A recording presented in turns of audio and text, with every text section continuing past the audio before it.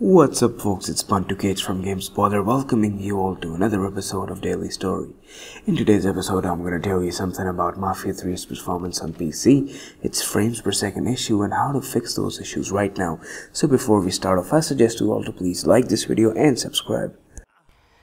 So as you folks know out there that Mafia 3 is running on locked 30 frames per second on PC, which is not an issue but was done intentionally by Take-Two. Recently, there was an announcement from Take-Two, which I'm going to quote it out. So we're currently working on an update for PC that will give all the players the option of playing Mafia 3 at a higher frame rate. And today there is another announcement from Take-Two team in which they announced the very first patch, which will cheer all the PC users. Because this patch includes 30, 60 and unlimited frames per second options on PC, which is bravo, totally bravo, like seriously, legit. So to do it is very simple. Install the patch, install the download patch, you just have to restart your game, hit the in-game menu, select your frame rate settings and you're done. Bam! So simple.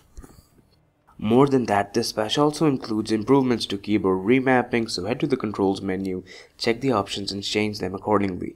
The most important thing is this fix patch is not complete and they will continue fixing things, so I guess we should appreciate the team behind Mafia 3 as they just released the patch according to the fans' requirement in just day 1. So guys, let me know what you think about Mafia 3. Have you faced the same issues? Are you guys angry? Or are you going to appreciate this patch right now? Dude, let me know in the comment section below. Right now, you must be seeing 2 images on the video screen, left and right.